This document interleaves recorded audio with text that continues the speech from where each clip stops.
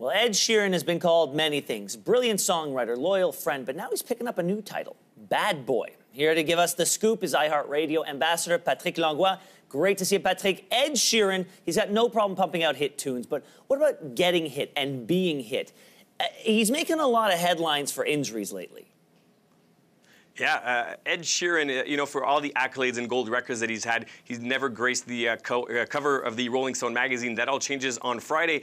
And yeah, you always think of Ed Sheeran being the love songwriting good guy, but he has quite a bad boy side to him. Some of the things that we find out in this issue are that he is hooked up with many of Taylor Swift's famous friends. We find out how he got the big scar that he's gotten recently on his face. He was hanging out with James Blunt and Princess Beatrice, and someone thought it would be a good idea to knight James Blunt, and the sword went haywire onto Ed Sheeran's face. So that's another crazy story. He also fell asleep kind of drunkenly in a grassy area filled with deadly snakes by Russell Crowe's house in Australia.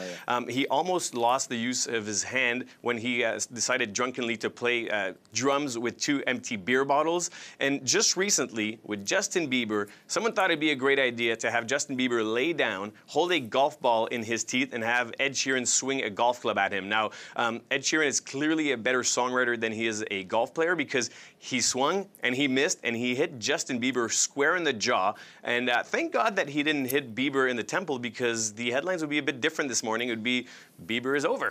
Yeah, I'm noticing a common thread in all those stories. Alcohol. All right, let's talk about Musically. What is it and why is it taking the music world by storm? Now, I like to think that I keep my ear to the ground on all things music, but until just recently, I had no idea what Musically was.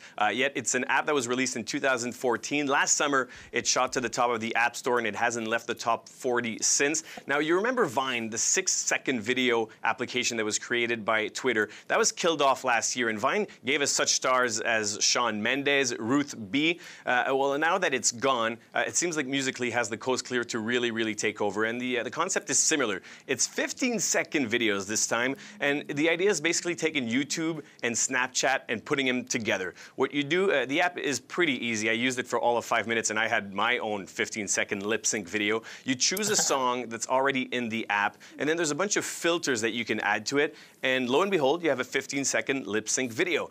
And just as Vine, there's a whole star system of musers, as they call them. There's twins from Russia called Lisa and Lena, who now have their own clothing line. Baby Ariel is the breakout star of the app. She's the face of Musically. She has over 17 million followers. Jacob Sartorius is a musician who just signed, and he will be releasing music pretty soon.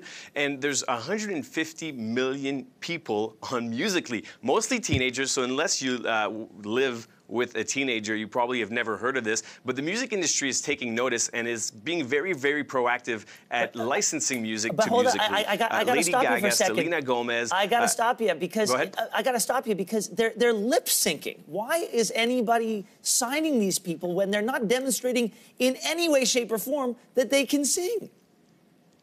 That's a very good question. Jacob Sartorius was discovered there, and then you're able to do a bunch of comic skits as well. So there are some skits where you're able to showcase your voice, but the main attraction is lip syncing. That is correct. All right. And so they're just being discovered because there are so many people on the app, and you know, artists are really using Musically to promote their music. Katy Perry, when she released "Chained to the Rhythm," one of the first places that she promoted her music was Musically. All right. Well, one last question for you, because you got John and Paul, you got Axl Rose and Slash, Jagger and Keith. It's always a debate between lead singer and lead guitarist. Obviously, we're not talking about the one-armed drummer from Def Leppard, because he's the star there. But who is the most important member of a band? According to science, it's not the drummer who's the foundation of the song. It's not the singer who's the face of the band, but it is the bassist. Now, there's a study led here in a university in Hamilton that found that listeners had an easier time to finding and understanding rhythm when it was played at lower tones, such as the bass. They also found that you're more likely to sing along, tap along if it was more bass-driven. And now to hit the nail on the head even more, there's another study, this time at Northwestern University, that found that you felt more confident and you felt like, you know, the world was your oyster when you listened to very bass-driven tracks. And so according to science, the bass player is the most important part of the band. And so if you have a big presentation today, an exam perhaps, listen to a song that's pretty bass-heavy and you'll do better. Well, thank you very much. And it's not just science, it's Meghan Trainor who's been saying it over and over that it's all about that bass.